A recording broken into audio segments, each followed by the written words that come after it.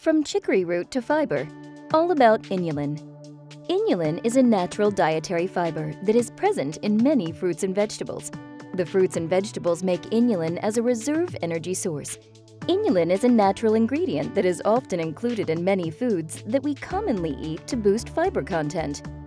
And as a sugar replacer, chicory roots are a major source of inulin. Inulin from chicory roots is also known as chicory root fiber. Chicory seeds are sown in spring. As the chicory grows, inulin is produced and is stored in the root. The roots are harvested from September to December.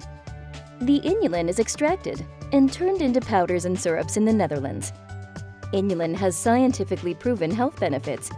It stimulates the growth of beneficial gut bacteria, like bifidobacteria, that contribute to good bowel movement and digestion.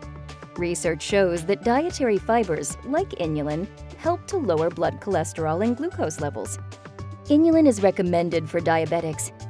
The European Food Safety Authority approved a health claim on lowering the rise in blood glucose. Inulin contains half the calories of sugar and therefore means less calorie intake. Dietitians recommend dietary fiber for losing weight. It satisfies the appetite and reduces blood sugar fluctuations. Inulin is up to 60% as sweet as sugar, but has only half the calories. Inulin is safe to eat.